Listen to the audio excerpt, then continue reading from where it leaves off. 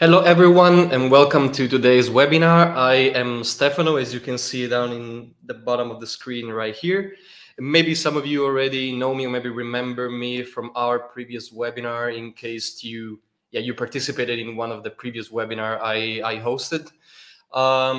Today, we're going to be talking about the newest entry in the Website X5 family, which is Website X5 2022.2. I'm just going to be waiting a few seconds to see if you can just hear and see me. All right, you should see the chat box on the right side of your screen. If you can just post a quick feedback to let me know that you can just hear me, that you can hear me just fine. Just let me know. Let's see.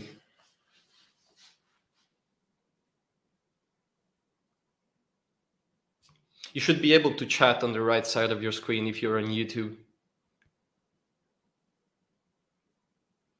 Okay, I can see Patrick. Hi, Stefano from UK. Hi, Patrick from Italy, of course.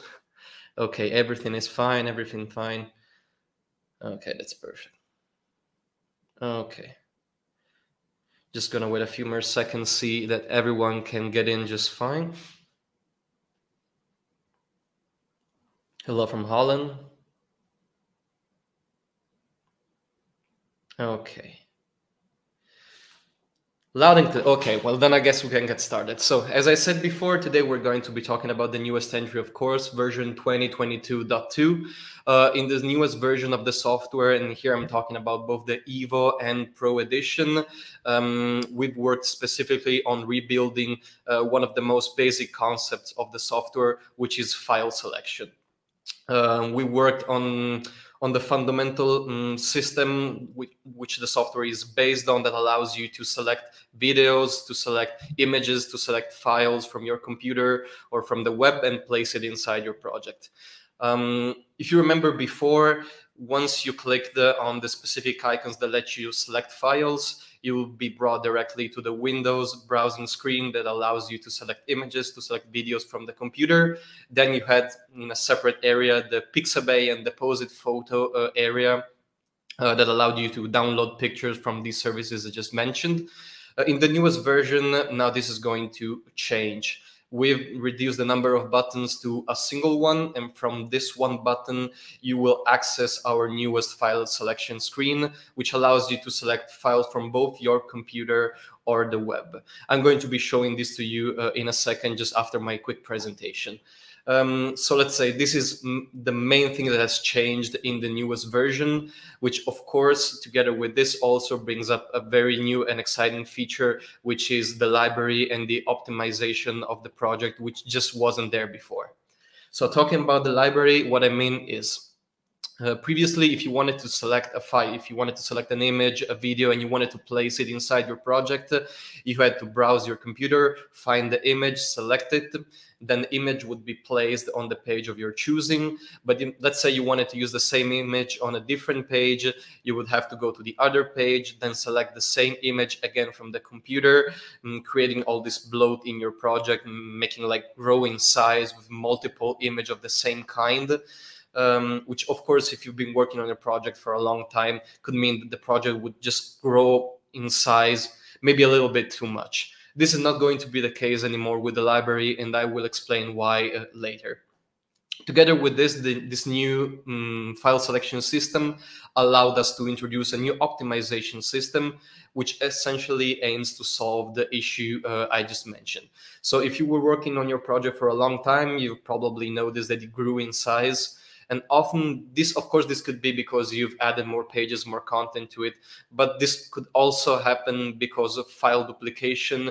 Maybe you inserted the same image twice. Maybe there's old images which you use in a previous version of the project, but it's not in use anymore, and it still remains linked inside the project. This could cause the project to grow up in size, and there was no real way before to remove all of this content that was simply not used anymore. In the newest version, you're going to be able to do this. And I guess we can just move on to the software. I'm going to be streaming my screen now. So I will show you where to find these functionalities, how to use them, how to make the best of them. So if you notice I'm looking up, it's just because my screen is way up. I'm not looking at the sky or anything. So let's see. Okay, you should be able to see my screen now. I'm sorry. So this project is one of our base template that I just opened up. I just downloaded and imported it inside the software. So it's like a brand new template straight from us. You can see here that I have like some image object, I have text objects. For this webinar specifically, I'm going to be showing you the image object, but just keep in mind that everywhere you can pick an image to put inside your project, that you're going to be able to use this new file selection screen. So let's open up this image object right here. You see that I currently have an image configured already. And you used to have two icons right here, one for local files and one for online files. Now you just have the one icon. So I'm going to be clicking on this one. And you can see that this new window opens. This new window is entirely new, entirely dedicated to the new version. You can see that you have multiple tabs on the top, which allows you to select files from your local computer. Then you have premium images, then you have free images, file from URL, and then the library, which is the newest thing I'm going to be talking about later. So what you're getting here is more or less the same as the classic window file selection. You can see right here that I have my folders. I just pre-click this folder now to show you. I have multiple images in here. I can select one, I can select two. I can actually select two right now because the image object only allows for one image at a time. But anyway, if I just click on one object, on one image, and I select OK, you can see that the image gets configured here. And if I click on preview, I'm going to show you right here. There. You can see that the image appears right here. So we've effectively changed the image to the new one. Okay, so this is what happens when you select the file locally. So there's not really much, there's not really anything new going on here, because you could do this just as well before, just in a different way. What's really special about this is whether I pick an image from the local files from the computer, from the free images on Pixabay, from the premium images on Deposit Photos, or via URL, I'm going to be finding all of the images that were used inside my project in this new library section. You can see that it's right here. So essentially, this library section allows you to keep track of all of the files, all of the images, all of the videos you previously used inside your project. You can see that there's some images here already because they come with the template. There's the image I added. So let's assume I want to change the image now. I can just click on whatever and then OK. And you can see that the image changes right here too. And the same goes for the preview, just like I did before. You can see the images changed here. I want to move back to the previous image. I can just go back to the library and select the image again. Okay, compared to before, I would just go to local file and would select the image again, and the image would then get re-imported again into the project, potentially making it grow in size. This is no longer going to be the case. This will allow you to keep the project more organized. You also have a way to always keep under track what content, what resources you used inside the project, which is not something that was possible before. And then again, of course, you can select an image you previously used to make sure that the project remains light and fast. Again, you can use the free images as well. You can use the premium images. You can see if I click on this right here and I go OK, the image gets downloaded, and then I can find it in the preview as well. Just keep in mind that if you are going to be using a file from URL image, this image will not be downloaded onto your computer, so you won't find it into the library, because the file from URL is entirely meant to not create new content inside your project. The image will remain stored online. So this is just a reference to the online resource. It will not go into your project. Your project will not increase in size, but also should you decide to export your project elsewhere and then you would expect to find the image together with the project, that won't be the case. The image will still be online. You get, of course, your search functionality. You get the chance of selecting list grid. You can increase the size of the images. You can order by type, by size, by name, by date. most of what you would normally expect to find in such a system. Okay, so I'm just going to select an image again. There we go. Yeah, just as I mentioned before, I've just shown you the image object, but if I were to insert a gallery inside this page, as you can see right here, I can just click on add again, and I get the same kind of interface right here. I can select more than one image this time. So it looks just like that, and then click on preview, and I get the gallery right here. You can see. Okay, so that's about it for the file selection window. Basically, it's not the main difference here is not that this is going to change the way you work with images, but the real advantage is going to be in size of the project and performance, because you will still be able to select your images from the computer, you will still be able to select your images online, but the real difference will come after you've been working on the project for a little bit of time. You will notice that the project is faster, you will notice that the project is lighter, and of course, this will apply also to older projects which you might be importing from a previous version of the software. So this is not something that you will only find if you start a new project inside the newest version, but this will be available, of course, for any project you decide to import into the latest version. Okay, so this is the library. This is the file selection window. I'm going to be showing you in step 5 this new option right here called Optimize the Project, which is actually a little different from Optimize the Website, which is something you had access to before as well, because Optimize the Website is actually used to find any possible SEO issue inside your project, or maybe some configuration error that you might have committed while building the website. While the Optimize the Project option works in an entirely different way. So let's start by analyzing the screen. First of all, you get the export the project resources right here. You can see that it says all library resources, only the ones linked to the project, only the ones that aren't linked to the project, and then you get a destination folder. So what this does essentially is this. Let's assume you've built your project, you've placed images, you've placed videos, you've placed files inside of it, and then you just want to back all of that up in a separate folder. So what I'm saying is you're not going to be making a full backup of your project. You're just going to be making a backup of all the files you used inside the project. Let's assume you want to use the same exact images on a different project. You can just use this functionality. You will be getting a folder with all of the images you used inside. You can just take this folder, you can do whatever you want with it. You can just keep the images saved on your computer. You can use them for another project. This is what it does essentially. So it saves all of the resources of the project into a separate folder, which again is different from backupping the project. Let's make that very, very clear. The second thing you're going to be finding is delete the resources that aren't linked to the project, which essentially means what I was mentioning before. So let's assume you've used images, you've used videos previously in your project, which are no longer needed. You can use this option to clear all of those files out from your project and make the project lighter. In order for you to understand exactly what I mean by resources that aren't linked, we're going to be looking at the left side of the screen. So you can see right here that it says project size, which of course is the size of your project.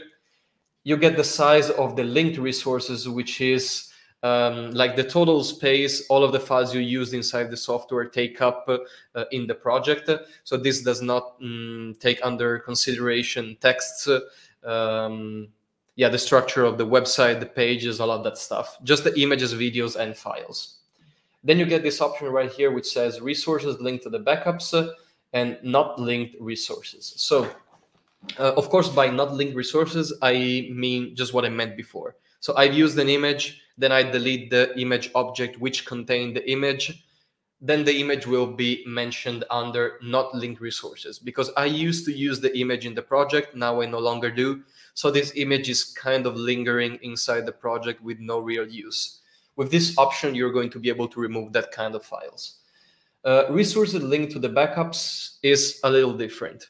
Let's say you are importing a new project from an older version. You decide to delete all of the resources that are linked to the project, which is very simple, by the way. You just click here and then click on Start.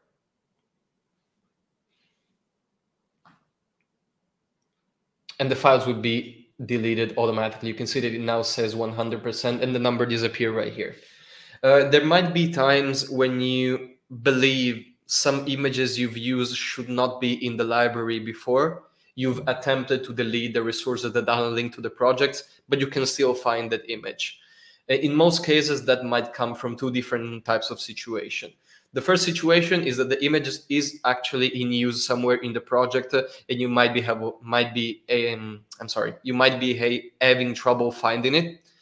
Or eventually, maybe the image was used in a previous version of the website. Then the website got backups inside of it where the image is still in use. So unless you remove those backups from your project, the images will not be unlinked because the software knows that a backup still has that image in use and it won't be able to remove it. If you want to remove that kind of data as well, this is not something you can do directly from here. You need to either export your project without backups, or you need to remove the backups from your project. If you do that, of course, even if images were used in a previous version of the project, no backup is using those any longer, so they will be mentioned under not linked resources instead. Then you can use this functionality to remove those images as well. In this case, it should work.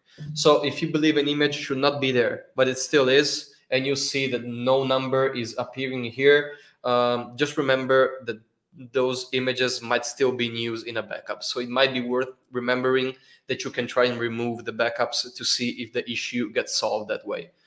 Of course, also keep in mind that removing your backups will, of course, potentially generate issues if you ever need to restore a backup from your project, because you might not have backups anymore. So in some cases, it is better to just take the backup folder and backup. Sorry for the pun. You're going to be backupping the backup folder for your project somewhere else. So if you ever need to restore it, you can just get that backup folder and place it back inside of your project. While in the meantime, also making sure that your project remains as light as possible with no unlinked resources still lingering inside it. So yeah, I believe this is about it.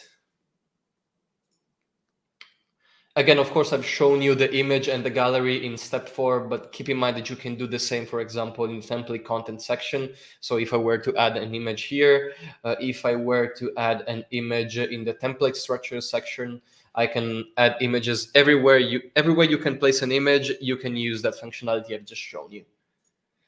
So I believe that should be all.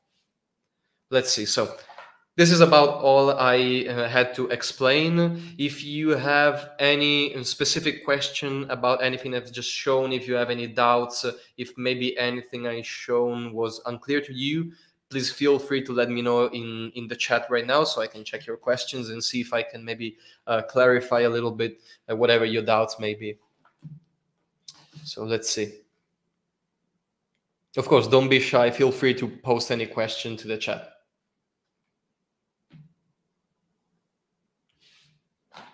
Just gonna wait a bit and see if any question pop up. Of course, if no question pops up, I'm just going to assume that I was perfectly clear and you have no questions at all whatsoever.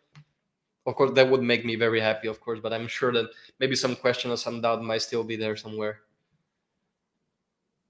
Let's see. I'm getting a thumbs up, so I assume I was perfectly clear for you, Anthony. That's very good to hear. Thank you.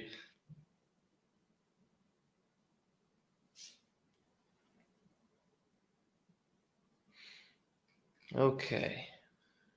Perfectly clear. Okay, that's very good to hear.